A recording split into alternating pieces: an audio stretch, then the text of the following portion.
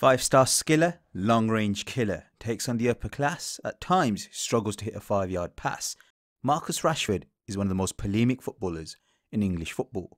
Now, if you break it down into more detail and compare his game to other elite wing forwards, his short passing consistency is a problem, both in terms of decision making and accuracy. He has the highest amount of passes blocked compared to your Sterling's, Mane's and Mbappe's. His key passes are getting better, but his overall decision making and balancing of risk versus safety isn't where it should be for a player destined to be world class.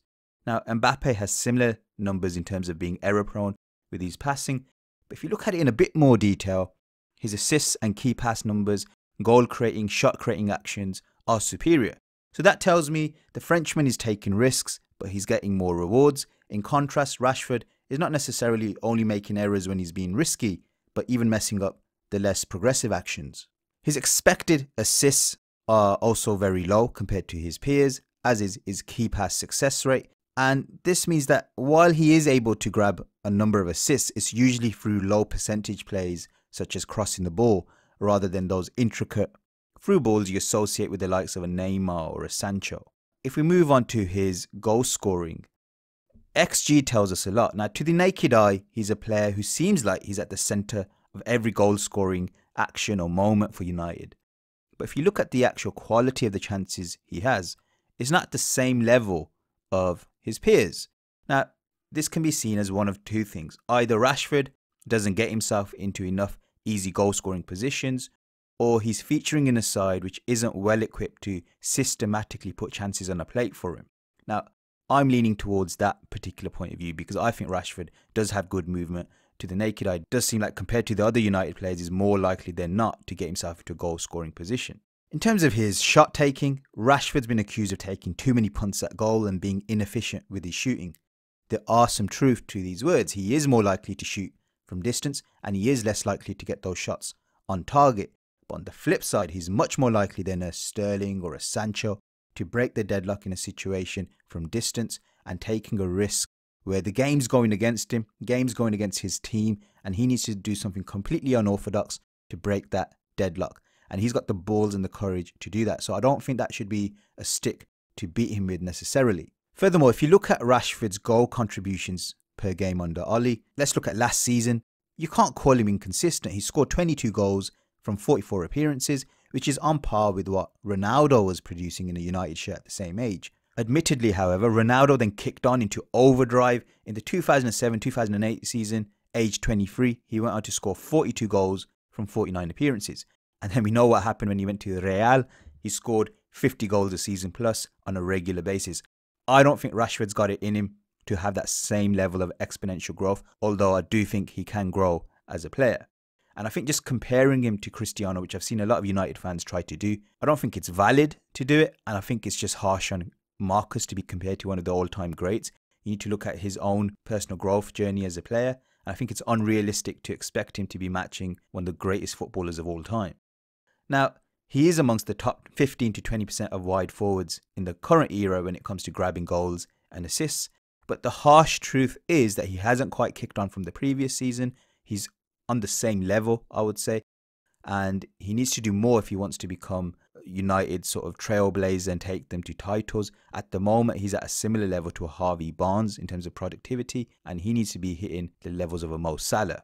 Now, before we look at Marcus's defensive work, don't forget to like, share and subscribe for weekly content. Check out our blog, our podcast for cutting-edge analysis of the salient issues in world football. We've just recently inducted the lawman, Dennis Law, into our Hall of Fame, and we've just penned an in-depth piece on him as well. Link to the articles in the description below. Do check it out. You will not be disappointed. Now, in terms of Rashford's defensive work, it has fallen off a cliff in terms of work rate.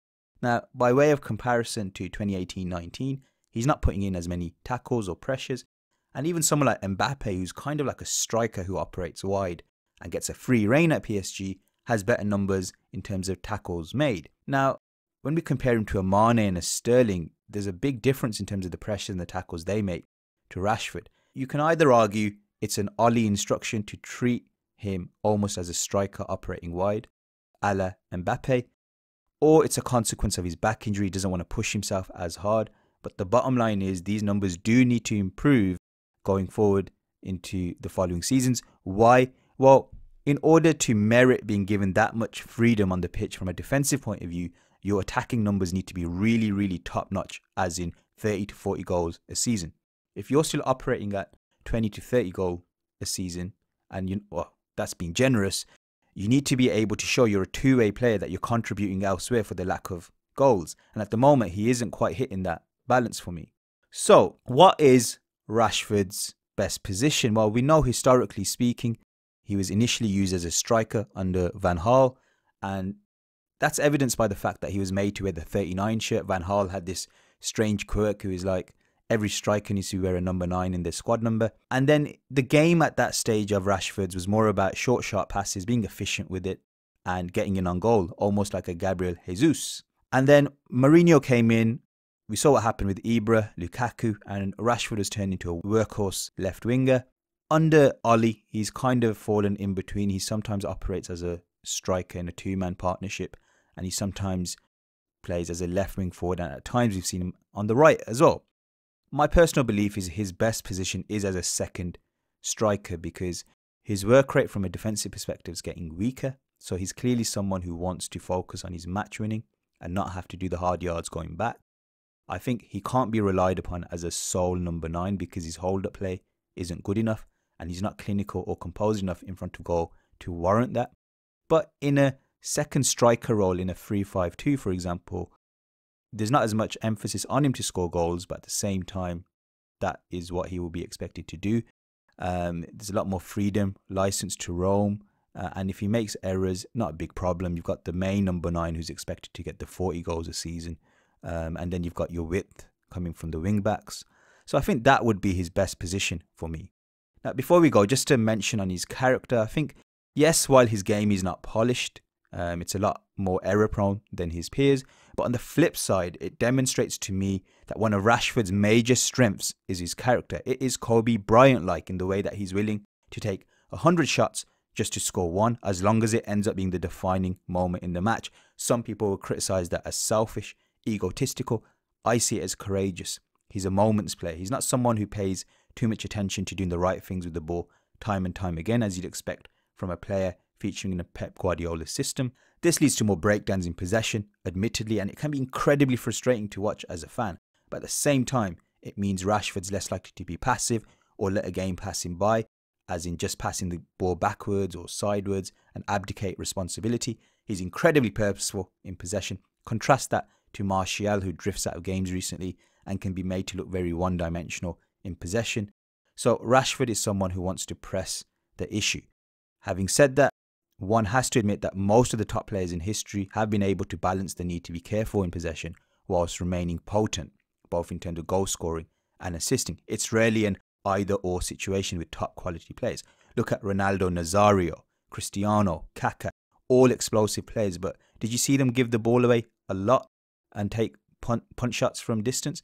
Cristiano, yes, but he's backed it up with 50 goals a season. So I think Rashford needs to improve his overall bottom level. So in between these match-winning moments, his level sometimes isn't good enough, and that's something he does need to work on.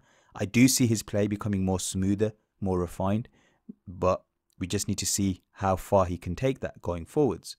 And I think by having players like Rashford and Bruno who prioritise risk over possession to such an extreme degree, to the point where they're lacking balance, United are a team that is more likely to yield control to the opposition. And ultimately, I think this cost them in this year's title race compared to Man City, because they sometimes fall behind in games too early because they're under the cosh too often, and then they're relying on these magical moments to bring them back into the game and take them to victory. And sometimes on a given day, that moment might not even come, or you just won't be able to take advantage of it. That's just human nature. So they need to exercise more control and discipline over themselves and the team as a whole. And that's why for me, overall, I don't rate him as highly as an Mbappe at the moment.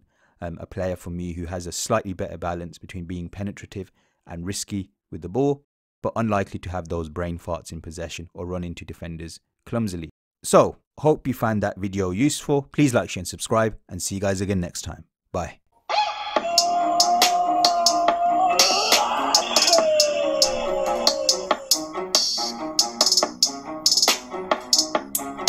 Spare for Guardiola, joy for Mourinho.